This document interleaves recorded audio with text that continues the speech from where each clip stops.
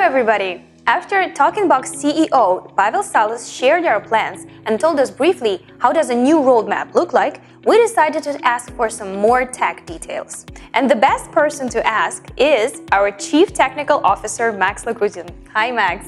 Can you tell us about yourself? What exactly do you do at Tokenbox? My journey as an IT expert began at Kiwi Payment Service, where I worked for 10 years in total. I started as a tech support specialist and moved forward to the position of head of software development for self-service terminals. Since 2011, I've been really interested in cryptocurrencies. Started with mining, then switched to trading. I remember all Bitcoin's ups and downs, and I think they were related to different imperfections of trading platforms of those times. This February, I was invited to work at Tokenbox. I finally had a unique possibility to test my management skills in the field of cryptocurrency. I honestly think that the next cycle of the cryptocurrency's growth will be related to the development of tools and services such as Tokenbox, which will constantly work on lowering the threshold for entering the crypto industry. At this moment, I work on a broad range of tasks: recruitment and building a perfect IT team, platforms architecture development. I'm also looking for and choosing the right tools and arranging the working process. Okay, so we now basically understand how does the new roadmap look like and what are the main components of the platform, its main features. So the platform itself will have the following features: a trading platform which allows investors and traders to process their deals with the maximum possible liquidity.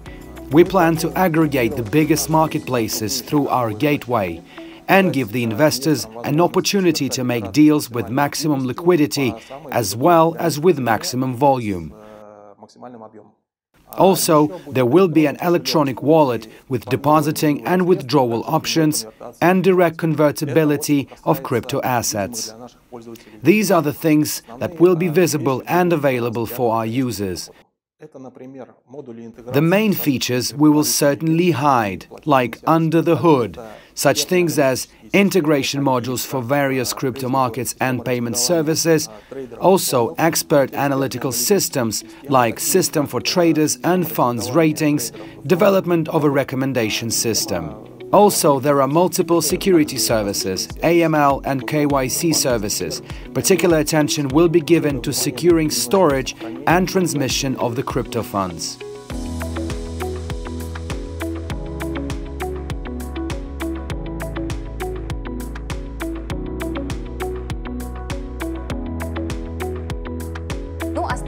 The main steps of creating Tokenbox are scheduled up until the end of this year.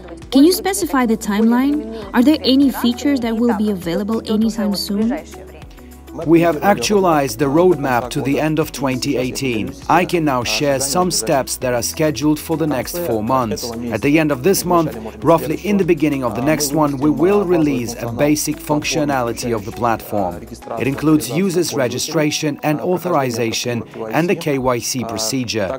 We will also introduce a bonus program for those who have registered and referred the platform to their friends and other users. At the end of May, we will release a full version of the cryptocurrency wallet that will support the top 10 cryptocurrencies and will be able to convert them. At the end of July, we plan to release a trading functionality, trading from a demo account and one of the main crypto exchanges included. Which exchange would that be? We are now up to decide. When it comes to creating Tokenbox, which issues are the most crucial for you and your team? Safety maybe, or something else? Tokenbox will be a very big and complicated platform, comparable to and even exceeding most of the crypto exchanges and payment services. Very particular attention is paid to a wide range of matters. Security is of course among them. If you ask to name the most specific issues, my personal top 3 is sustainability. Our system must operate 24/7, 365 days a year. I personally like approach of Jan Kuhn from WhatsApp. His guys use used to write the date of the latest security breach or another incident on the board and wiped it out and reset the counter when a new problem occurred. The second point is efficiency. Fintech services have a very specific nature. At the peak working moments, their load can be dozen times higher than during relatively quiet periods. This could be observed in December, when even big cryptocurrency platforms stop processing their users' requests. And of course, safety. Our service is all about users' money. That's why we pay a lot of attention to the safety of funds and services. All in all, we are working hard at the moment. We go on with shaping the team, and I hope that we will soon be able to welcome our first users. Thank you very much, Max. I hope we'll enjoy the platform's functionality very soon. Do not forget to subscribe to our channel because more interesting interviews are coming. Like and share our videos, okay? See you soon.